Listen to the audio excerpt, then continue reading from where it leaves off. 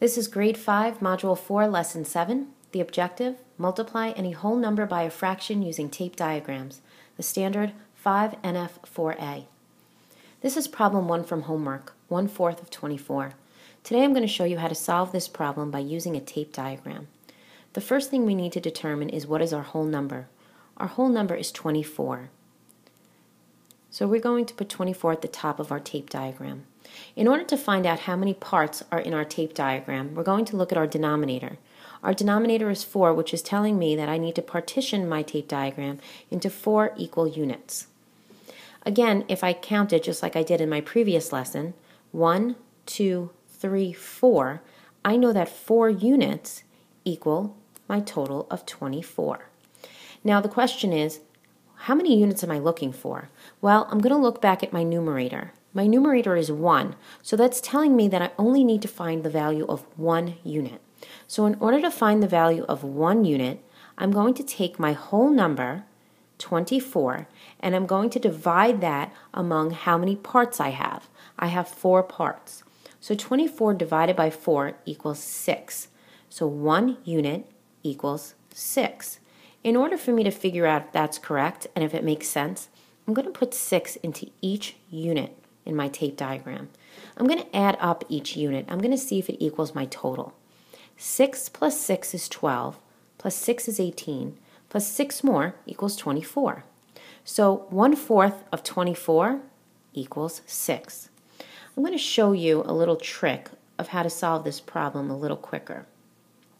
We're going to change the word of to a multiplication sign. 1/4 times, and we're going to change our whole number to 24 over 1, which still gives us the value of 24.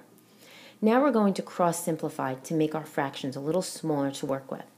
I know that looking at 4 and 24, that 4 goes into both of these numbers.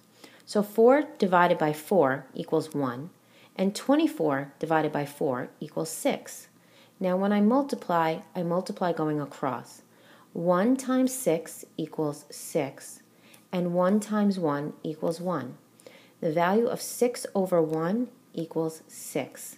Again, 1/4 of 24 equals 6, and if you look at our previous problem, we also found that the 1 unit equals 6. Now, let's try one more. We have 2/3 of 18. Again, we're going to make a tape diagram, and we need to find out what our whole number is. 2/3 of 18. 18 is our whole number. So we're going to put 18 on top of our tape diagram, and we're going to look back at our denominator to tell how many parts we're partitioning our tape diagram into. So this is telling me that I need to partition it into 3 equal parts. It's close. Okay. So again, if we count them, 1, 2, 3, we know that 3 units equal our total of 18, our whole number 18. But again, we need to look at our numerator to tell us how many parts they want us to find. Well, they're asking us to find 2 parts. So I need to find the value of these 2 parts. So I need to find the value of 1 unit before I can even begin. 1 unit equals our whole number of 18 divided by our parts, which are 3, and 18 divided by 3 equals 6. So I know that 1 unit equals 6, but if we look back at our numerator, it's telling us we need to find the value of 2 units. So in order to do that, I'm going to take my value of my 1 unit, which is 6, and multiply it times 2, which will give me an answer of 12. So in order for me to see if that's right, I'm going to put 6 into each unit. Because again, 1 unit equals 6. But because I need to find the value of 2 units, 6 plus 6 does equal 12. So 2/3 of 18 is 12. Now, earlier I showed you a simpler way of trying to solve this problem, changing the word of to a multiplication sign, 2/3 times 18 over 1. Now, in order to do this problem, again, we're going to cross simplify, and we're going to look at 3 and 18. I know that 3 can go into both of these numbers. So 3 divided by 3 is 1, and 18 divided by 3 is 6. Now, if I multiply across, 2 times 6 equals 12, and 1 times 1 equals 1.